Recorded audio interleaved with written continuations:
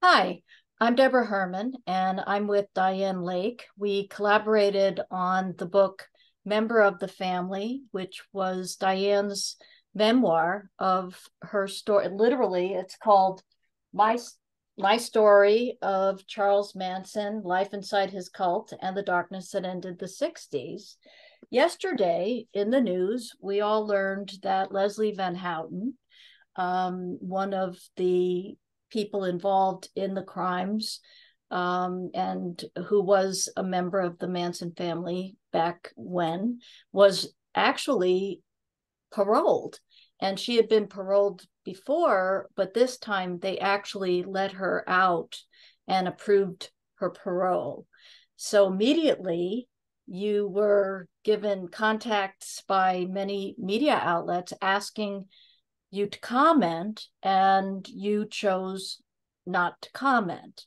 So I guess the reason we're having this conversation now is to talk about your not comment, and why you chose not to comment about, I'm going to get sick of that word, why you chose not to make a statement regarding Leslie Van Houten's release. Well, it was a very long time ago that I knew her. The last contact I had with her was uh, at her second trial, and I've had no contact with her since then.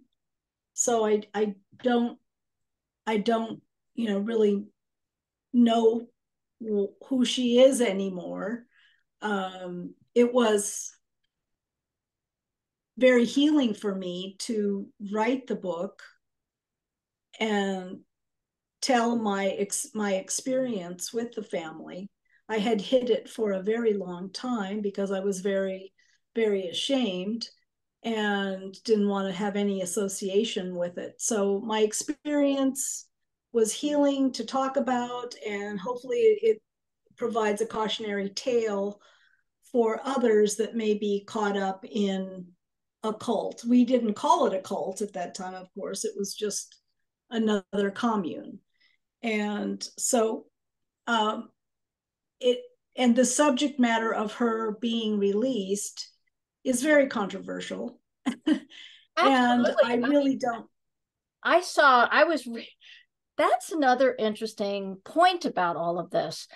People have so many controversial or differing opinions about whether she should be let out, whether she should stay in, and it just raises the point to me of how this crime and Charles Manson and the family is still so much a part of the world consciousness, but specifically American consciousness. It's as if it happened yesterday in many people's minds. How do Yes, it was a huge event in history. It came at the height really of the summer of love. Woodstock was happening, all kinds of things were happening in 69. And it kind of punctured the bubble of free love and psychedelic drugs and all of that. I mean, these people's worst fears were realized yeah, with what the happened? event of these murders. Yeah, you could, it was like the world was one way. There are several events that happen in our joint experience as human beings, and also as Americans. And it seems that that was an event that in our timeline was so significant that truly the world changed after those 2 days in August of 1969. How do you account for that? And well, certainly it was still very vivid in your personal experience. Yes, it was. And for kids that were, like around 10, pre-teens, Charlie became the boogeyman. He was the monster under the bed. He was the, for the paper boys getting their papers at, pre-dawn. Uh, if they heard anything, somebody was following him. It was, in a lot of cases, not every case, of course, but I have heard personal stories that Charlie was the boogeyman and he was the one chasing him, down the street. So I even though have he a was in very, jail. okay, you're not going to believe this. The other day, I went to my local library sale, which I love. And I never mentioned the writing of this book with you. I never mentioned, the fact that I am now a de facto cult expert working on other projects, nothing. All I did was mention that I had just come back from LA, and a woman who was volunteering at the sale said, well, I have never been to California, but I think I will go now that I know Charles Manson is dead. What? I am not kidding you. And I'm like, that's crazy. Okay, Because see, she had, that's a perfect see, example. yep, And it's 55 years ago yes. or So, longer. Let's say, yes. yeah. And so it put this whole energy around the state of California. And that's why, that's why it's very understandable that you would not have an opinion or want to share an opinion based on the now, because your experience was then. And I also, you've written in your memoir, Member of the Family, about your experiences of what it was like back then. And for you, wasn't it like just joining any other commune? Tell us how you wound up there in the first place. I'm sure people are curious about that who haven't read the book, and they should if they have not. Yeah, so try to make it quick. My parents bought into the whole Timothy Leary turn on, tune in, and drop out, and that's what they did. They dropped out, and we moved into a step van, a small step, like a UPS step van that had been converted into a camper. Well, I was the oldest of three children, so there's five of us in a very small space, and I really was uncomfortable. And I was a teenager. I was 14, and But that was so not that crazy uncommon back then. People were looking for alternative lifestyles. So you right. weren't like the only person in the planet Yeah, it whose it family it was it, living in a it was van. it was happening. There was lots of people in buses and vans, and living on the beach and all of that. And so my parents ended up in the hog farm, which is a relatively famous, has become a relatively famous commune. But I was kind of an anomaly in that I was a teenager. My parents were older hippies, or kind of most of the kids in the communes were toddlers, babies, maybe up to 10, but not a 14-year-old girl who was sexually active. And so I was not really, welcome there. I didn't feel Which was welcome. also not that uncommon for kids at 14, 15 back then. I want to make that clear. This was a very different era, and people were experimenting with alternative lifestyles and free love. It wasn't like, I just want to make that clear, because people need to look at your story and your book through the lens of the times. Yeah, oh, for sure. He, And so another couple came up, and I went to live with them for a few weeks, and they took me to the spiral staircase house for a party. And that's where I met Charlie and the girls. And what was so amazing is when I walked in, they already knew me. I was like, well, I'd never met them before. Well, it turns out Charlie was known as Black Bus Charlie back then, visited the hog farm, and he met my parents, and he let them know that he was going to be going to San Francisco, and that's where I was in San Francisco. And so my mom gave him my picture and said, we're not sure exactly what she did say, but something to the effect of, here's a picture of my daughter. If you see her, say hi, bring her home, whatever. you And know, so again, they already knew who I was, and I felt really, you know, love bombed is, I felt. and there were so many mystical things happening back then. People were looking for the magic, and from what you've told me in our research together and writing the book, he man Charles Manson presented himself as like a Pied Piper. He was very mystical, magical, bigger than life, impish, and Yeah, he kind of looked like a lot of you know, other people. had, Guitar playing, long hair. yeah, he played the guitar, he wrote songs, he just fit right in with the whole hippie culture.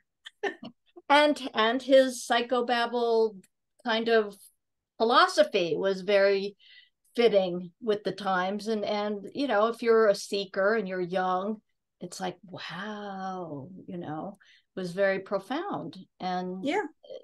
and it was great And he kind of until, wove it all together. And yeah. so, and for somebody that's young and naive and they don't, they haven't, this is all brand new, right? Relatively, I mean, Bible, uh, Scientology, Satan and all of that, it's just like he kind of wove it all together. And I'm sure he didn't even know. I don't think he even believed one thing or the other. He just Yeah, it was wove it sort of all like together to it became mesmerize us all. it became a minestrone soup.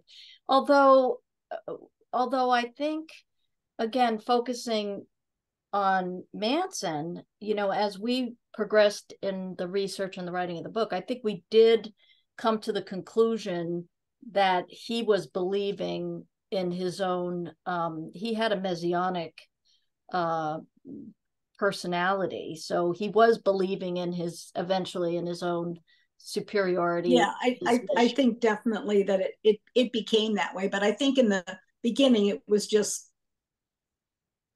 It was fun and games. stuff that he'd heard, in and fit in with the hippie free love guru So line of thinking. so It's just he because started to believe it himself, I think. and he I think in the book we talk about he had a LSD trip that gave him a crucifixion experience. But there's a lot of unpacking of, I mean, it was several years of a lot of experiences, and we've really covered that. But I think people are curious, at least, about not how you, I'm sure they'd love to know how you feel now, but again, it's irrelevant to you.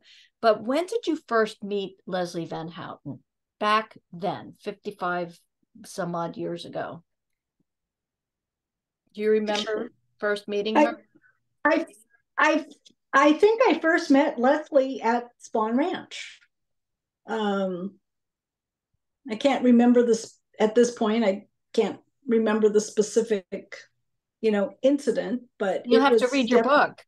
I'll have to read it again. No, Yes, I'm just kidding. but It wasn't clear exactly when. I'm sure there are factual accounts of exactly when she joined, but she was then there as one of the girls, and you have memory of her.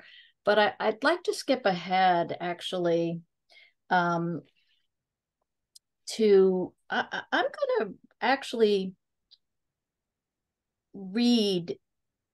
Well, you were in Death Valley, away from the others, before you knew about the crimes. You were not part of the crimes, and in fact, you were never asked to participate.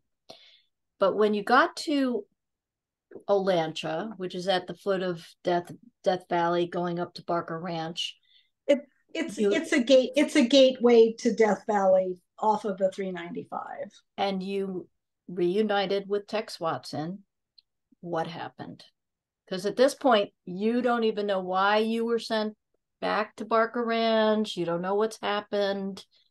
You just know that the energy had shifted, and you had, as you testified, you had seen Leslie burns, you may want to mention that you burned some things after she got Right. Yeah. Well, I was still at not Barker Ranch, but at Spawn spawn. Ranch. And Leslie, I woke up to Leslie burning some stuff in the fireplace, and then a car came down the road. And she says, "Oh, don't let those people see me. You know, they just gave me a ride from Griffith Park."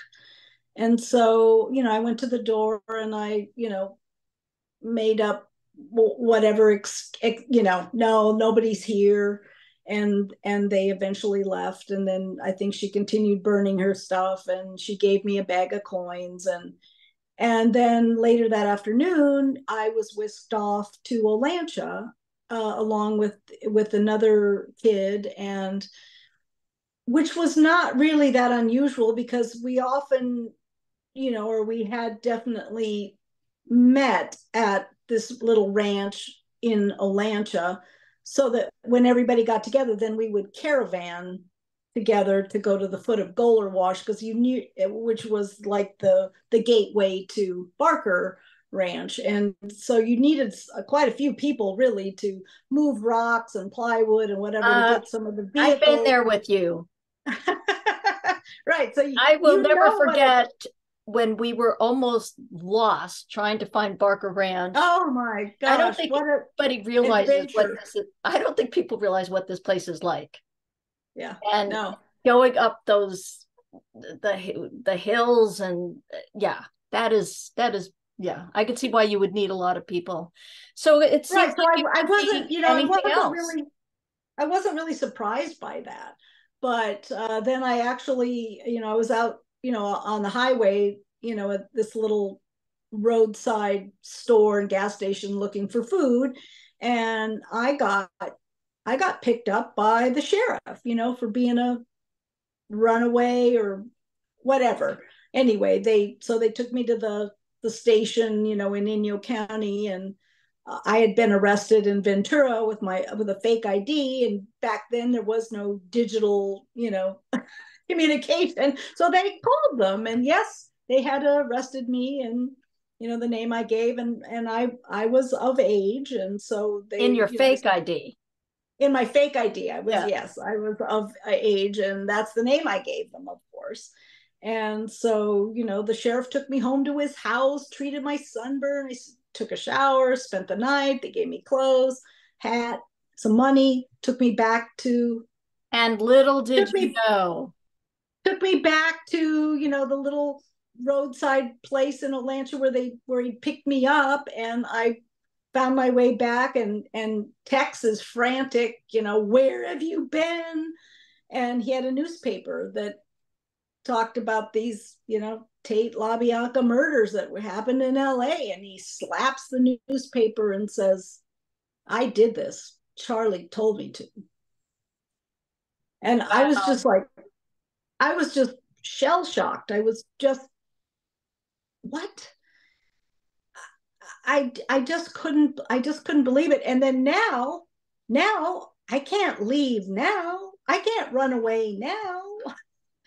So it was, and then shortly after, the rest of the gang showed up in the dune buggies and the, trucks, and we went to Death Valley, Well, up to Barker Ranch. you at that point knew about Tex's involvement and you knew about the crimes. In the book,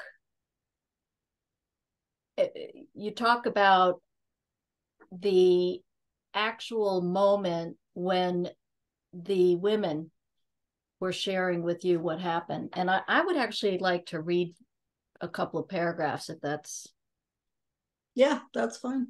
because just to give people an understanding.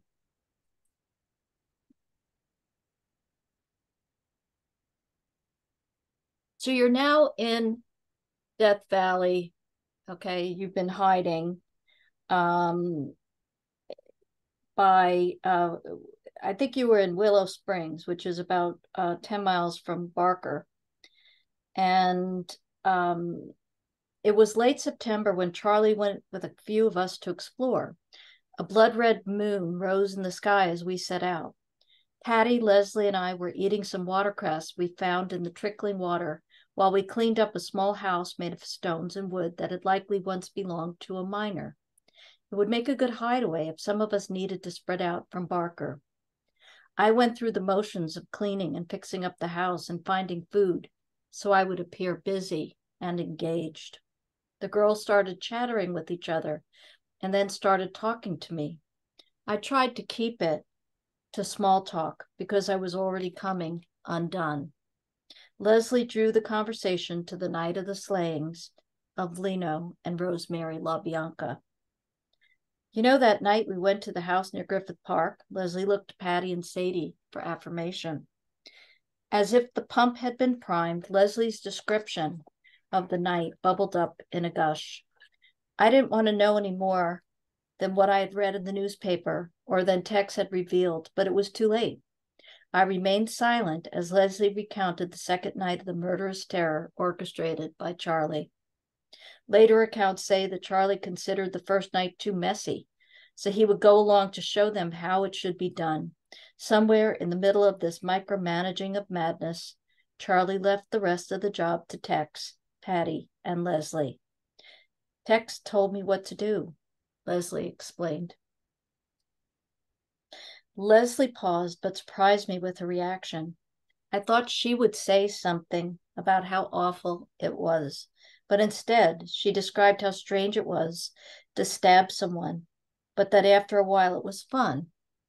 Rosemary, whom Leslie referred to only as the woman, was still warm, and she may have already been dead when Leslie stabbed her.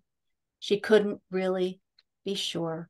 Then she was told to wipe the fingerprints off of everything, and she did, removing them from the refrigerator, the lamps, and the doors, even things that they hadn't touched. She told me some other details, like seeing a boat in the driveway, but by this time I had tuned her out. I wished I had not heard her say any of this. I flushed with fear and sadness for the victim, as Leslie made it sound like the murder was no big deal. For something that was nothing, it was later determined that Rosemary LaBianca, 39, had been stabbed 41 times. 4 days after his 44th birthday, Lino LaBianca had been stabbed at least 26 times. He had no defensive wounds, a fatal wound to the carotid artery, and the word war carved into his stomach. A fork had been stabbed into his flesh as if he were a suckling pig.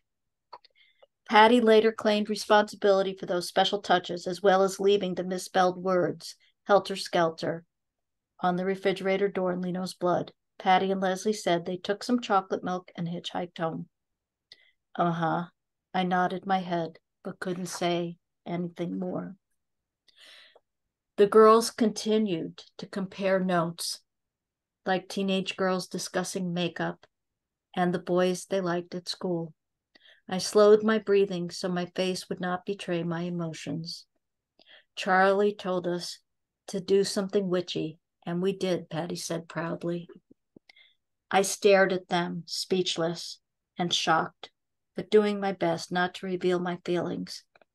I remember looking up at the eerie moon, haunting with its presence as a stray feather floated by in the sky.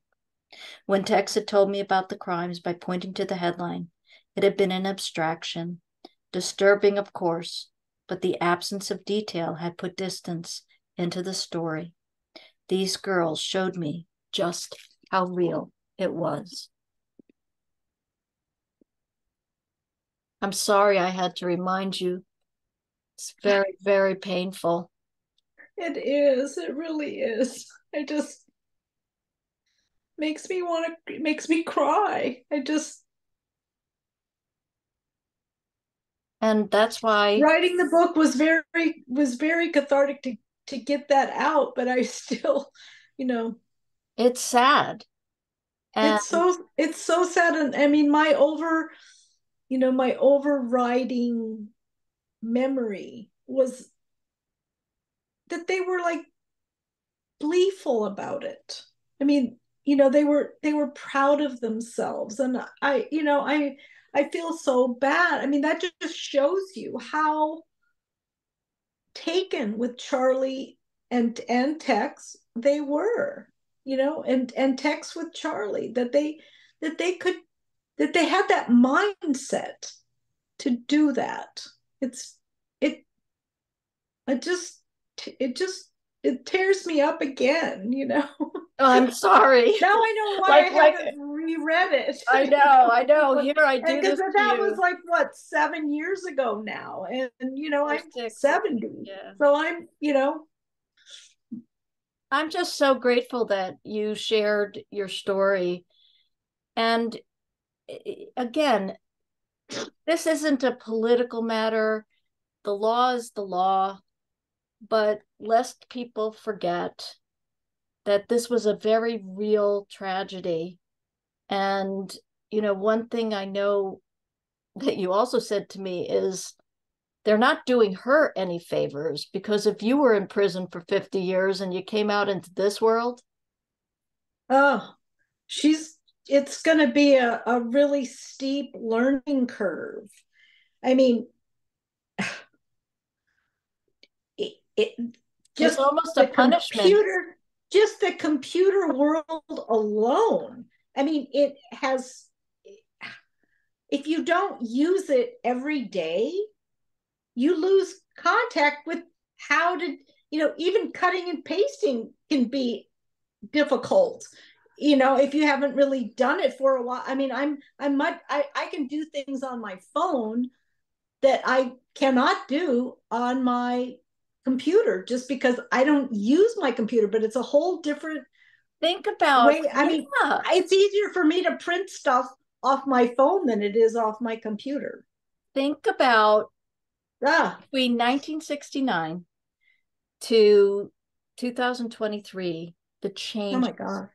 That Ah, 1969, we didn't have phone answering machines, right? You had to sit by the phone if somebody was going to call you, right? Do you remember? right, right, You right. had to stay I home all don't even think day. they had beepers. I don't think we even had No, beepers then, we did right? not have Yeah. any of that. Walkie talkies. Yes, yes, there were that walkie talkies. We didn't have, I mean, there were computers that were starting, but they took up an entire room. And now this is a computer. I mean, Oh, totally. Yeah. and somebody said that they know that she hasn't ever used an ATM machine. I mean, I just think that somehow it's like someone being in a coma for a very long time. Yeah, I I'm I sure don't in envy prison that. that they had access to They maybe they did. yeah, We're yeah. just I mean, I'm sure imagining. computers, and because people have gotten law degrees. I don't know anybody in the Manson family, they got a law degree or whatever, but people have gone to prison and come out with various degrees and stuff. So it'll be interesting to see what she does with her life now. Well, we will very likely not know, except what appears in if anybody interviews her or whatever. But I do appreciate why you did not want to comment, because this was a time and a place. It greatly affected your life. You never expected that this would hang over your life for so many years. I mean, you didn't even tell your children until you had to, 30 some odd years later, 35 years Right. later, whatever. Um, Yeah. so I'm very grateful. I'm sorry I had to bring up those painful feelings again. But as always, I appreciate how brave you are. You've made a wonderful life for yourself, and you're so open, and you're my hero. I have been very blessed, and I give all the glory to God for Yeah, getting me through, uh, the perseverance, the joy. I mean, I'm thankful for you know being a foster child. I'm thankful that they sent me to a state hospital, yeah, where I was able to regain my sanity, Yeah. and And deprogram just and get off the and drugs. being totally away from communes and all of that. I just that was a blessing. Got taken in by a foster family.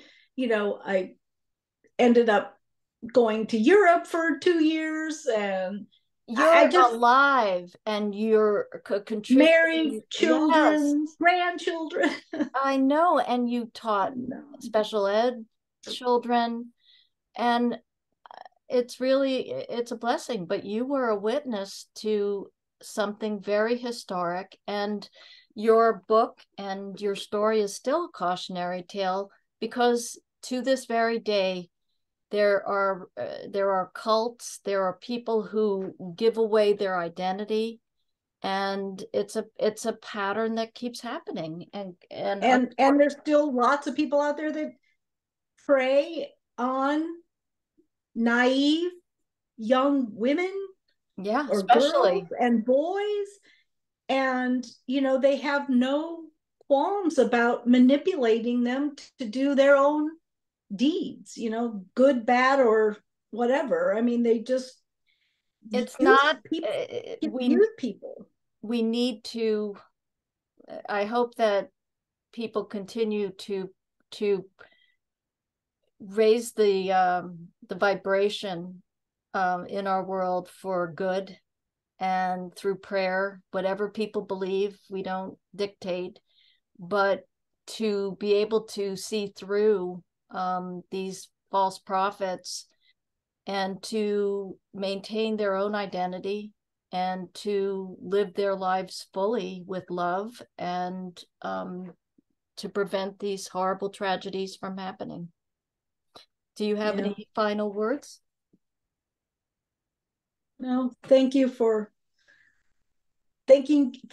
helping me through this, new aspect of the story, Yeah, because it is difficult to navigate and negotiate with the feelings, and it brings it all not just up again. mine, but everybody's. I mean, it's a Yes, historical, you know it rips off the it rips off band-aid and the wound and the scab, makes us think about it all over again, but there must be a yeah, purpose. And if that purpose is to remember and never forget the victims, and to avoid these tragic situations in the future, then it serves a purpose. yeah, yeah.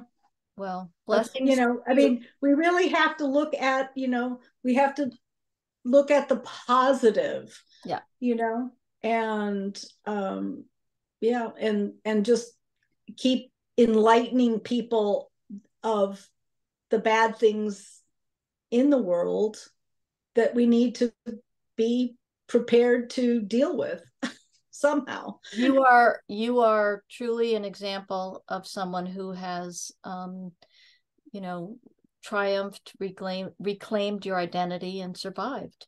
And again, I thank you. We'll post this, and I hope people share it. And this is your comment of a non-comment. We'll leave it at that. Yeah. All right. I want you to Thanks. have the final word. Well, thank you for allowing me to address my no comment status. Okay. Because it's It was very, thought out. It wasn't just a yeah, flippant decision. You thought about it. So again, thank yeah. you. Thank you, Dianne. Okay.